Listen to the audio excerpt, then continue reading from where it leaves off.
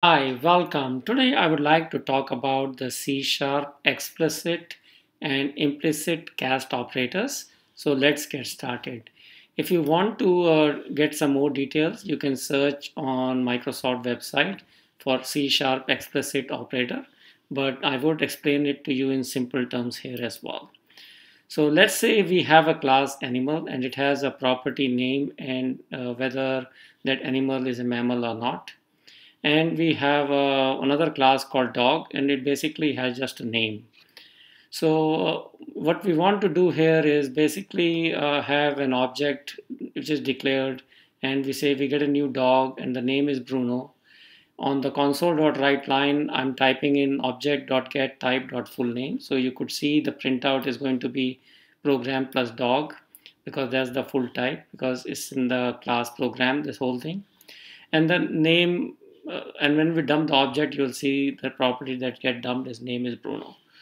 So let's say instead of var object is equal to new dog, we want to say animal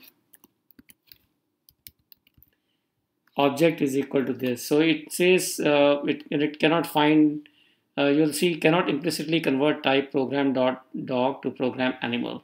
So it cannot convert dog to animal. Let's say you wanted to provide an operator to do this conversion.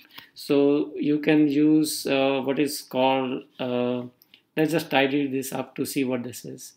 So what you want to do is define a static method. This is going to be an implicit cast, so we call it implicit. And we have the keyword operator. So these three are all keywords: static, implicit, and operator, and is essentially going to return an animal, and it takes as an input a dog. So what we can do for this cast is pretty straightforward. I'm declaring a new animal, and in that new animal I am setting the property name to be dog.name, and I'm also saying that the mammal is true, and I'm also printing it here so you can see this method or operator method gets called. It says operator invoked, and it returns animal, which is this thing. So if you run this thing again here like this, see, you can see it did a cast and it's not complaining. So object is now of the type animal.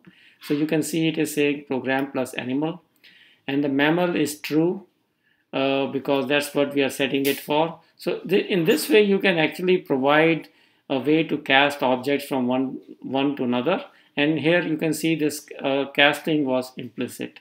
Suppose you didn't want to do an implicit, you can use another keyword called explicit. And I'm typing it in. So it says explicit is accepted. But now you can see here there is a problem, because it says you cannot convert dog into animal like that. So you need a cast here.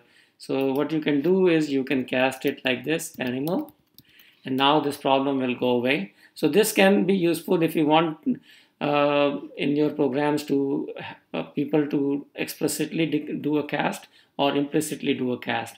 But the result in this case is going to be the same in any case. So you can see here it works. So this is actually a good thing to have in your toolbox, and it can be pretty useful. And as you can see, the MSDN has an example where they're converting from Celsius to Fahrenheit. You can look at this on your own. And I'm going to put this video on my website as C sharp explicit implicit operator. Thank you for watching this short screencast, and you have a great day.